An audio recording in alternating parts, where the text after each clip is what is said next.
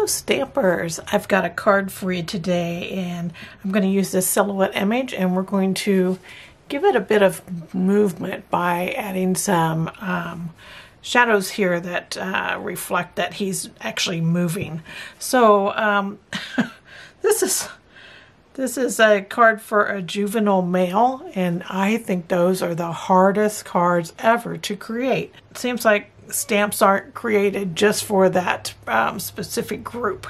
So I was ecstatic when we seen this, because this is perfect for a juvenile male or female. What we're going to be using is a stamp bundle. This is Greatest Journey from Stampin' Up. And this stamp set is wonderful, and it comes with a fabulous new dice set too. And this has so many images that are in addition to pieces that cut out these. You also have these standalone images.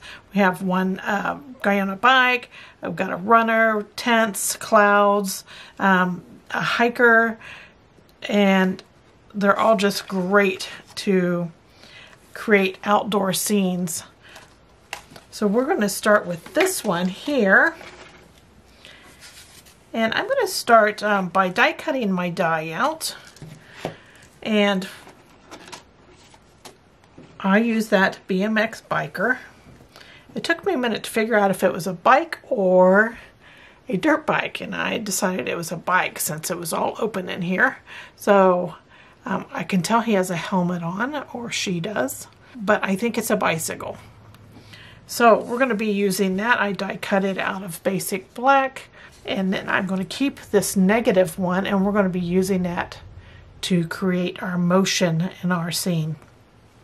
So we're going to set those aside for just a moment, and I'm going to pull out a basic white panel. This is 3 3/4 square. All the dimensions for this card are down below this video. Just click show more and you'll see them all there, along with all of links to the products that I used. So we're going to do some direct-to-paper right off the bat, and I'm going to start with a little bit of pumpkin pie. And when I do direct-to-paper, I'm using the short end of the ink pad, and then I'm going to hold it at an angle. I don't want it flat, else you'll just have one big blob of color. So we want to do this lightly and just use the edge, and I'm just going to lightly drag this across my panel here. And you can do it at the bottom. And I'm just going to add some of this color lightly here and there. There we go. And we have it all kind of covered. There's plenty of white showing through, just what we want. Next we're going to go to Cajun Craze. And we're going to do direct to paper with this also. And we're going to add some like light hills here. I'm going to put one here, then I'm going to put one there. I'm using that same edge, and I'm doing this lightly. I just wanted some hills in the background, like he has plenty of road to work on as he's BMX bike. Next I'm going to go to Soft Suede, and I'm going to turn my paper this way, and I'm going to add a hill here at the bottom. Now I'm pressing a little harder because I wanted a nice dark hill that would cover that Cajun Craze there. So there's our hill that he'll be on, his bike will be on. Okay, so we're moving right along here, and I want to put a sun up here in the corner. So I'm going to bring in some So Saffron, and I'm going to use a blending brush for this. And I'm just going to add like a spot of color up here with this So Saffron. And a blending brush, and then I'm going to take, it has a sun stamp in the Greatest Journey stamp set, and we're going to be using that. I'm just going to load it up with some So Saffron.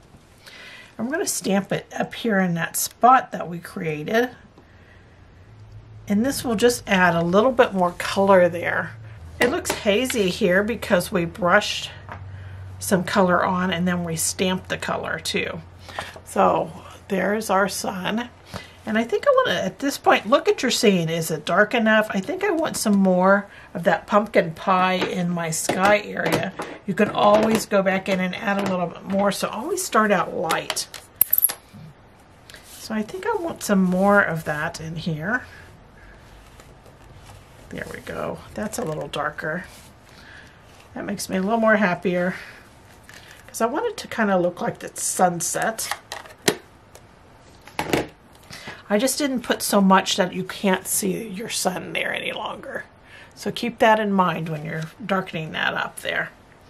Okay, so we're going to get some Memento Tuxedo Black out here.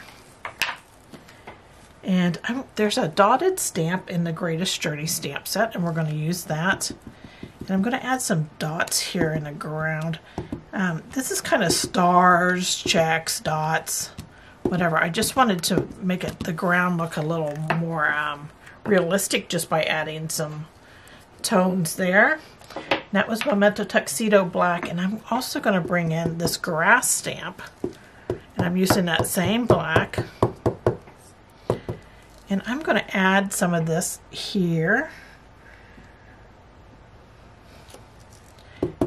and I think I'm going to stamp it a couple times here too.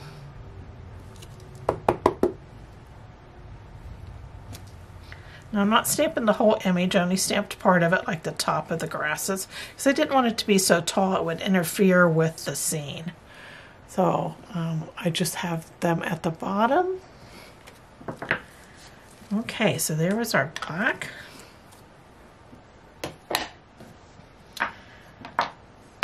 And that is all the stamping we're going to do for this main panel here. So I'm going to go ahead and start with our little bicycle. So I know I want him looking like he's popping a wheelie here. It's getting daring, right? So I know I'm going to put him about here. And I have this negative from our scene here. And so I want to put this on here too, like he's popping a wheelie. And I'm going to put it like right there, because when I put this on, it's going to be a little more forward than this image that we're getting ready to brush in here. So I'm going to bring back I'm going to bring in some Cajun Craze for this first one. I want it to be nice and dark. So I'm using a blending brush. And I'm going to add this all in this image here.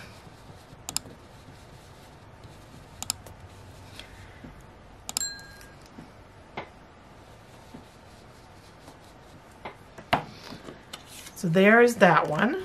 Okay. Don't worry that you can't see, you know, all the detail in there. That's fine. We're going to put this on here again. And I'm just kind of lining it up like 1/4 of an inch behind the one I just put on.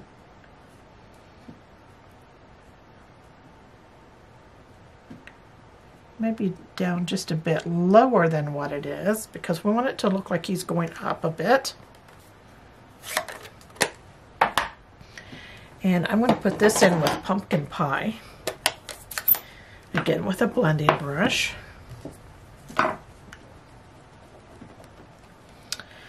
And I'm really just concentrating more on this back part here, this light part on the back. I'm not so much the front of this bike or anything, just the back part, so that you have this double image here.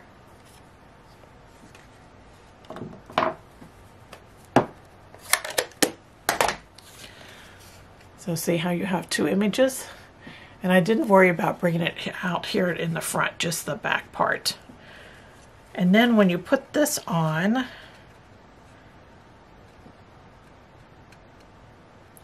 it's going to look like he is in motion. So I'm going to add that. I'm just going to use my multi-purpose glue here. I'm just going to lightly put it on here and there. I don't want it gushing out or anything like that.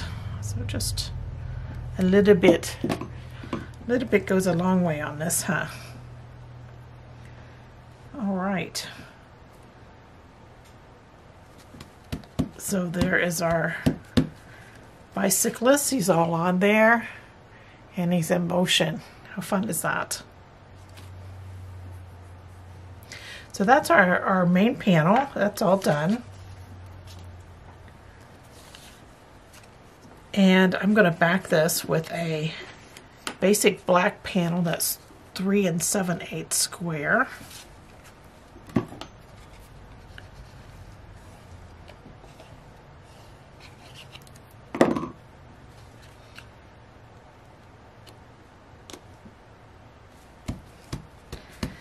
Okay, so that's finished. I'm just going to put that aside, and I'm going to bring out a panel. This is Crumb Cake, and it is 4 by 5.25. And I'm going to stamp it with a background stamp. And the background stamp I'm using is this dry brush stamp. I wanted to bring in like some browns just because he's out in the dirt bicycling. So I've got Crumb Cake here, and I'm going to stamp it with soft suede. I'm just going to load this stamp up, and I'm actually patting the stamp on top of the rubber stamp. That's how I like to ink my big old background stamps. And I'm going to flip it over. This is not wide enough to go clear across the panel the direction that I want it to. I want all these lines to go this way and not this way. So I'm just stamping it here. I'm going to take this off, and I'm going to ink this stamp back up. And I'm going to flip it over, and I'm going to stamp the rest of this panel. I'm just going to overlap it a bit. There we go. I'll put that stamp away. And that is our background panel that is done. And I'm not worried about this line here because we're covering that up more or less with our other panels. I'm going to flip this scrap paper over. I don't want to get ink where I don't want it. And I have a card base here that's a Mango Melody, and it's 5.5 by 8.5. Ignore my stamp here. I stamped it in the wrong spot, but it's going to be covered up. And I folded it in half to create my quarter card. And then this is going to go on the front here.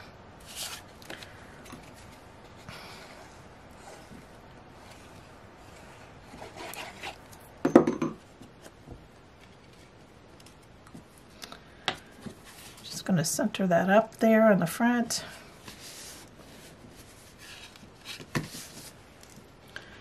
Okay.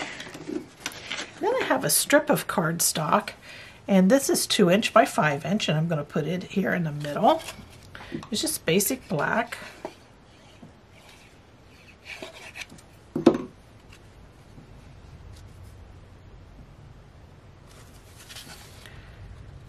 Give it a look here.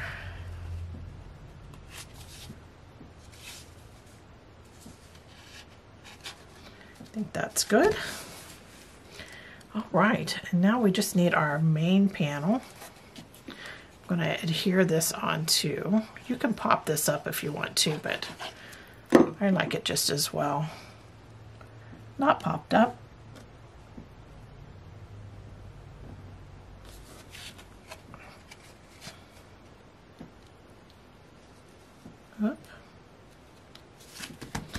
There we go.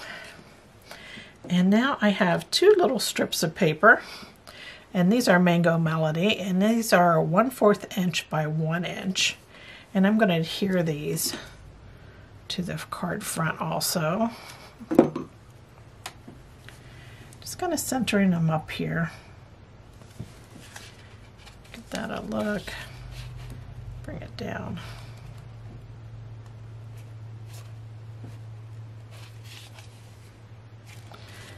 Okay, that's one side, then I've got one for the other side.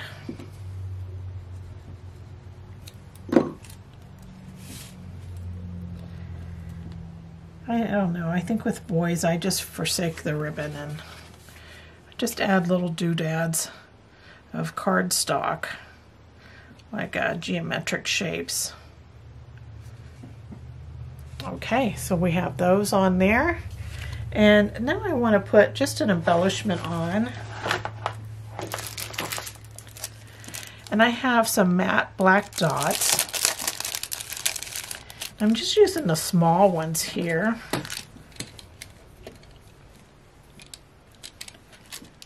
And I'm just going to add one to each of these little mango strips that we put on here.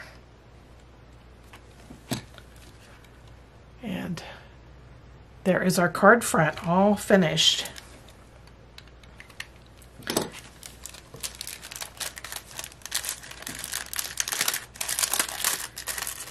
Okay, so, and for the inside, I just wanted to coordinate.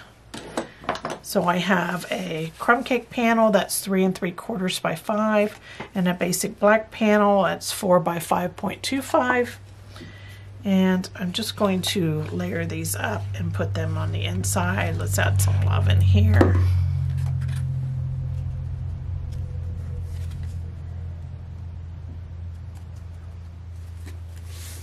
There we go.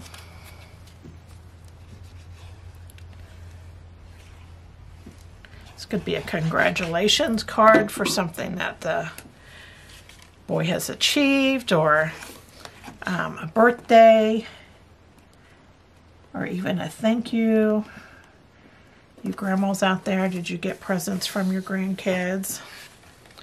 There we have it. What do you think? Are you really good at making male juvenile cards? If you are, maybe you could give me some ideas. Put that down in the comments, please. So we're all finished with today's card. Here's my original. And I hope you like this project and that you give it a try. Thanks for joining me today. Take care. Bye.